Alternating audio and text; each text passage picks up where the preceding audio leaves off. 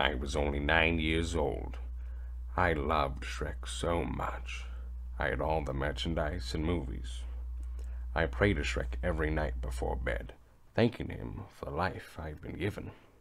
Shrek is love, I'd say. Shrek is life. My dad hears me and calls me a faggot. I knew he was just jealous of my devotion for Shrek. I called him a cunt. He slaps me and sends me to go to sleep. I'm crying now, and my face hurts. I lay in bed, and it's really cold. A warmth is moving towards me. I feel something touch me.